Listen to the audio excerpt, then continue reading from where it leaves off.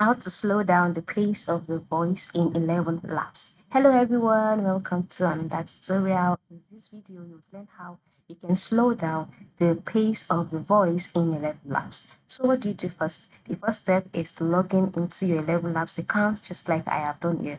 And so once you're on the home page, the next step is for you to select a voice actor on the text page. Just go to the bottom right, bottom left, sorry, next to the settings option, and then you would see the number of voice actors that are available. So select the voice actor that you would like to use. Then after selecting the voice actor, just go ahead and paste the text that you'd like to change to a speech.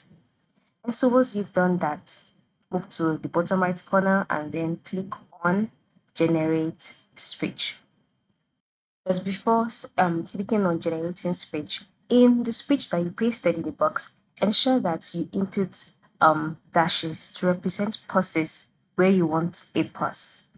Alright, so for example, I'm just going to include some pauses now, some dashes now. So by including these dashes, it would make the speech to slow down, right? Because the dashes in 11 laps represent a pause.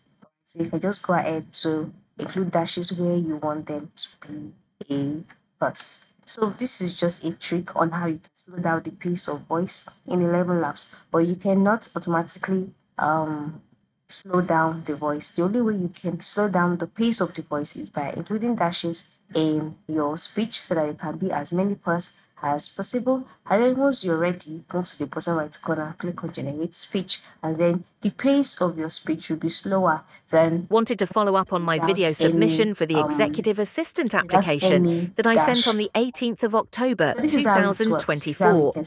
From my past experiences, Loom sends an email notification whenever a video I made is